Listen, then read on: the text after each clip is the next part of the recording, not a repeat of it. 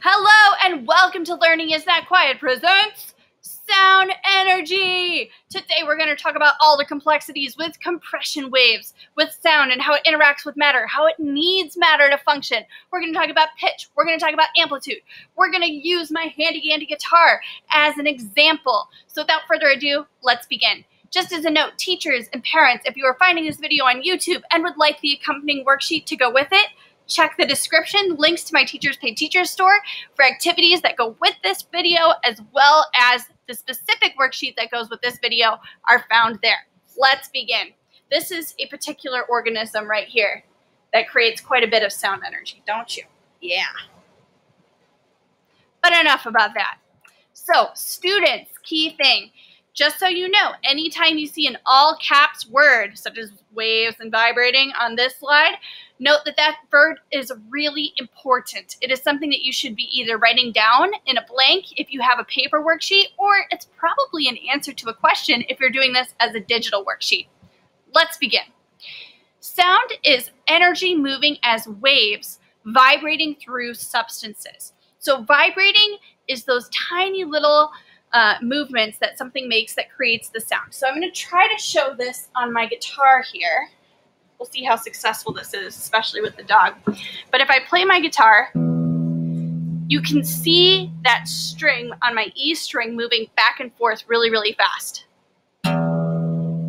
So those tiny motions are called vibrations. And what's happening here is, as it's vibrating, it's echoing throughout this empty chamber in my guitar, and that sound wave is traveling to my ears, and my ears are interpreting that information as a particular sound.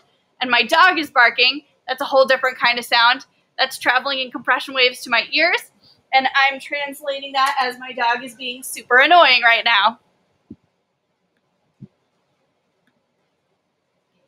So, vibrations. Sound waves bounce off of matter. Sound cannot travel without matter. Very, very important. So all of those Star Wars movies that you see where spaceships are magically making sound in outer space, not possible. It cannot happen in outer space. You need to have matter for things to make sound. Now, obviously, when astronauts are in outer space, things are bouncing off the matter of their spaceship, and so they can hear that.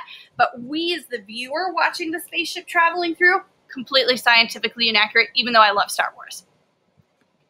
So, sound waves bounce off of matter. That's how they're formed, and that's how they function, and they cannot travel without matter. In the case of my dog making her noise, that is the vocal cords in her voice box that are making that sound. They're vibrating against each other. They're hitting each other. In my guitar, it's these strings, right? It's them moving back and forth really, really fast. Waves. Sound waves are also called compression or longitudinal waves. So these parts of the wave that are pushed close together are called compressions. The parts of the wave that are pushed further apart are called rarefaction. So compression is when a longitudinal, also known as a compression wave, are pushed together. Rarefaction are when they're spread apart. So we have, do it with me in your hands. I know it makes you look kind of silly doing this to a talking lady on the computer, but I promise it will help you learn. Compression, rarefaction, compression, rarefaction, compression, rarefaction, compression, rarefaction. So these are how sound waves travel. Sometimes I see images of sound waves and they're like this, going up and down. Those are for light waves only. Compression waves move back and forth like this.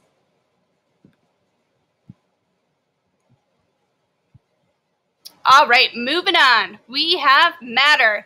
Matter has an effect on sound. Sound actually travels the fastest through solids and the slowest through gases.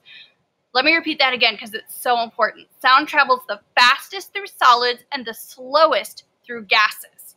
Okay, so kind of a way that you can think about this is, remember in a solid, my particles are closer together, right? And if you need a review on this, there's plenty of other videos on my channel. But solid particles are closer together. Liquid particles are a little bit further apart. Gas particles are much further apart. So what's actually happening, let's pretend this is one atom, this is another atom. In a compression wave, these atoms are transferring their mechanical energy or their movement energy from one to the other. Boop. And then this guy, he's now vibrating. He goes and passes it off to someone else. And this happens really, really fast, like in a matter of milliseconds from it making the sound to it entering our brain. So it makes sense that in a solid, if they are closer together, that those atoms could be able to transfer that sound energy faster. And if they're in a gas, it takes longer for them to reach each other and therefore pass that sound energy along. Pitch. Now, if you play an instrument, this is a sound that's very familiar to you. Pitch is how high or low a note is with sound energy. Faster frequencies mean higher pitches. Faster frequencies mean higher pitches. I just kind of want to show you and listen to this kind of a model. So we have a low frequency sound. Now it's getting faster and faster and faster and faster. That's how sound energy works in the most awfully sounding singing I've ever done in my entire life. But it starts off low and it's slow moving. High pitch is fast moving. Low, high. Perfect, right? Now you can annoy all of the people in your family with that wonderful singing sound. This is not what a sound wave looks like, but I think it does a really good job of showing low pitch moving slow, high pitch moving fast. But remember, sound waves don't go up and down, they go back and forth. All right, so now we're going to talk about amplitude. How high the amplitude of a sound is determines how loud the sound is or volume. Decibels is the unit we use to measure how loud a sound is. Let's take a look at this on the guitar. So you may have noticed on your instrument, any instrument that you play, that the thinner part or the smaller part corresponds to the higher pitches. And the thicker strings, the bigger part of the instrument, those correspond to lower pitches, right? And that makes sense because if we have bigger matter, that means that it takes longer for it to vibrate and it's going to create a slower moving sound, which is a lower pitch. And if things are closer together, this is kind of like a tuba, and if things are closer together, that matter is going to travel much faster and be a higher pitch. So how that relates to amplitude, right? That's about how fast the wave is moving. How big that wave is corresponds to amplitude. So this would be like low amplitude, very quiet, very shallow waves. High amplitude, much louder sound. Okay, and last thing that we need to talk about with sound is sonar. Sonar is a way scientists use sound energy to locate things based on how waves bounce off matter. And the way that animals use this is echolocation. So sonar is basically echolocation, but for scientists. That is it on sound energy. Let's do a brief review. So sound waves are also called longitudinal waves because they're long, or compression waves because they have compressions and rarefactions. The part of the wave that's close together, that's a compression. The part that's spread apart is a rarefaction. So compression, rarefaction, compression, rarefaction. This is a sound wave. This is a light wave. Sound wave, light wave. Sound wave, light wave. Okay? Pitch is determined by how fast or the frequency of that wave. So if we have a low pitch, that means that that sound wave is moving slower. And if we have a high pitch, that means it's moving faster. That's why I need the guitar, so I don't have to sing. Low pitch is a slower moving sound wave or a lower frequency. High pitch is a faster moving wave or a higher frequency.